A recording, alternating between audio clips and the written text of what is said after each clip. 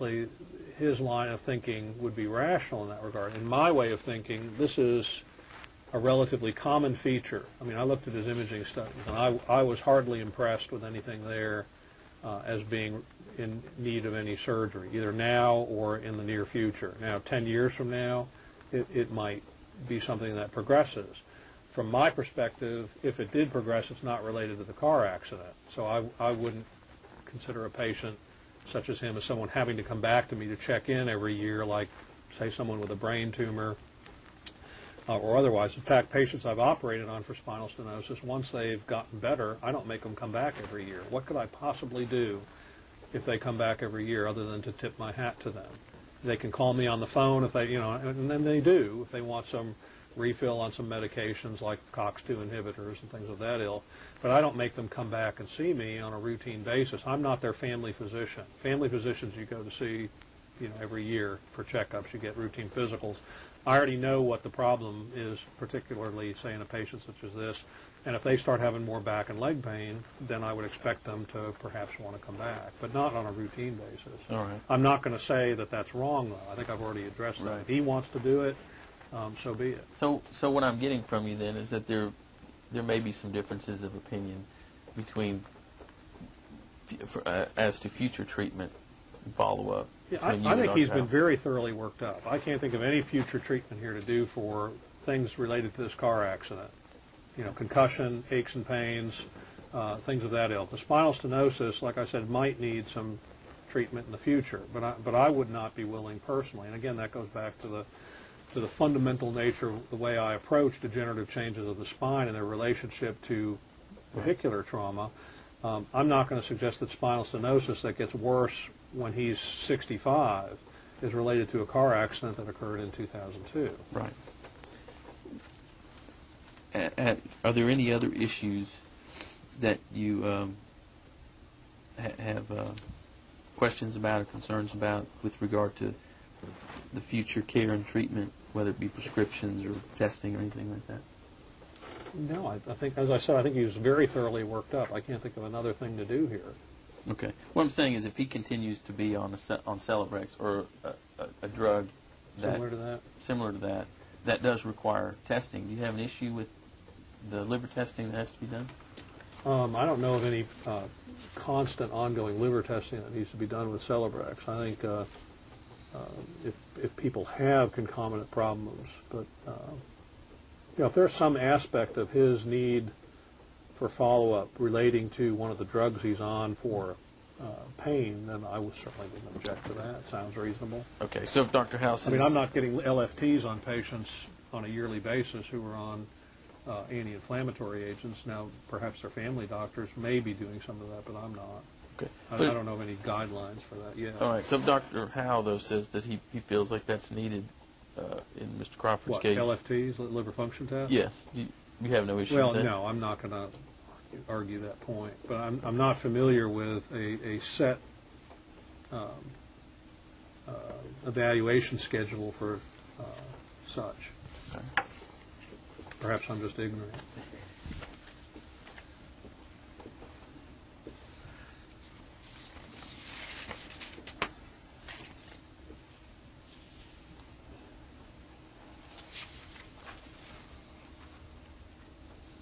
I believe that's all I have, Doctor. Thank you. Dr. Weiss, are your charges for an evaluation like this in line with those of your peers in the medical community as far as you know? I don't really have any mechanism for checking that. I think, if anything, they're either in line or less. I don't think they're excessive. Okay. Based on Mr. Crawford's diagnostic studies, would you have expected his complaints of pain to resolve by now? I would think so, but again, I've been disappointed in that regard with others. And you mentioned motivational factors. Having a lawsuit pending over a vehicular accident for money damages is a motivational factor, is it not? I'll object to that. Well, I don't know. I mean, there's so much litigation, and there's so much open room there to discuss what's motivational. I'm just not sure I could can it be a motivational candidly factor? opine on that. I suppose anything could be motivational. In other words, what I was suggesting by that comment was someone who needs to get back to the workplace because no one else can do the work. They're not working in a large group of individuals. That might be a motivational factor to get back sooner than you might necessarily want to or could, ideally. Emotional, financial factors certainly could have a factor in that, but again, I'm no expert in all of that. And do you I don't know how much money is involved or what. Do you see patients who feel like they have to get back to the workplace, not only because there's nobody to do the work, but also to put food on the table? Well, You see again, those types of that's what I was implying by Relative. Emotional, financial, social factors. I mean, I imagine there are a lot of factors that go into that, and as physicians, we see all types of folks. No further questions. I don't have anything further. Thank you. Good luck. That's the end of the Thank you. videotape deposition. Dr. Weiss, 10-250.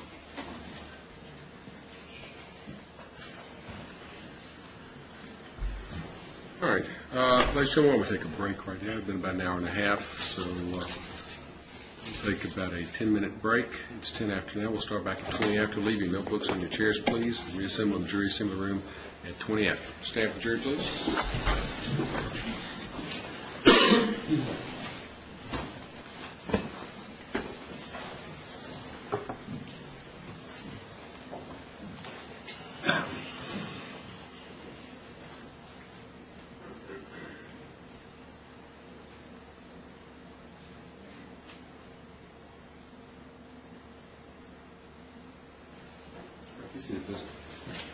What's the status of Mr. Menzel? I believe he will be here at approximately 4:45. All right, what's your next item of A proof? 33-minute deposition of Dr. Parsons. Your Honor, I was going to make, at some point, I'll make this deposition of Dr. Weiss with the exhibits, an exhibit. I don't know if Mr. Freeman was planning to do that or not. I am not. I don't mind making the deposition for identification purposes. I do have an issue with his report. I think that doesn't come in under any hearsay exception since it was a consultant and not a treating physician, and I made that objection on the record. Your Honor, what's good for the goose is good for the gander, and we admitted a letter from Dr. Howell. I think it's the same thing. I'm unfamiliar with the number on the rules of evidence for good for the goose, good for the gander. Can you remind me of that? Yeah, I guess if I was in federal court, I could point to the catch-all, but if they stand on the same footing, and so if one is in, I think both are in. Well, you were given an opportunity to object if you wanted to. Right, and I don't know if it's too late, but I kind of assumed they were both coming in because they were both letters from physicians in the case. I definitely didn't want to give Mr. Gilmore the wrong impression, and that's why on the record in his deposition I made that objection known. And again, I think it's pretty clear. If the document is not for treatment and diagnosis in Tennessee, Tennessee rules of evidence, it shouldn't come in. May I see the proposed exhibit? Yes, Your Honor.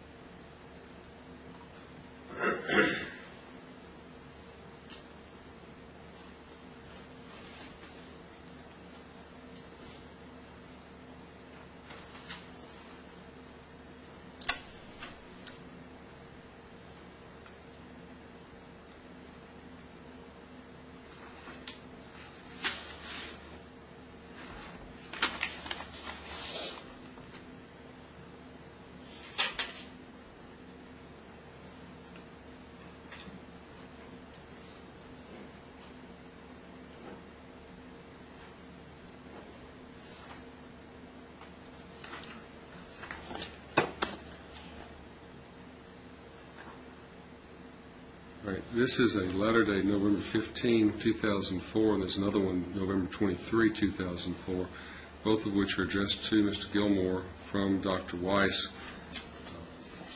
basically detailing his findings. Yes, sir. I sustained the objection. It would be hearsay. It was not. It's obviously an out-of-court statement. It's being introduced for the truth of the matter is the only possible relevance it can come in for, and it was not a report made for purposes of medical diagnosis and treatment as required by the Tennessee Rules of Evidence Act. The fact that Dr. Howell's letter was received without objection doesn't automatically open the gate for everybody else to bring any other inadmissible evidence faced with objection, and I'll be glad to mark it for identification purposes if you'd like me to, Mr. Gilmore. Yes, that'd be.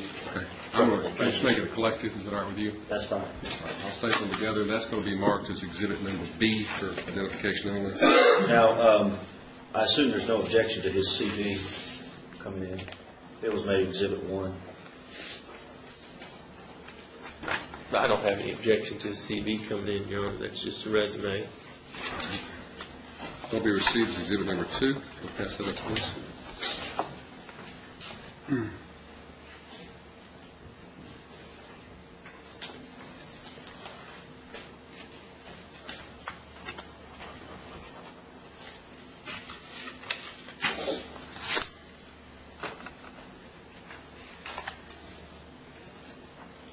Any other exhibits to the deposition?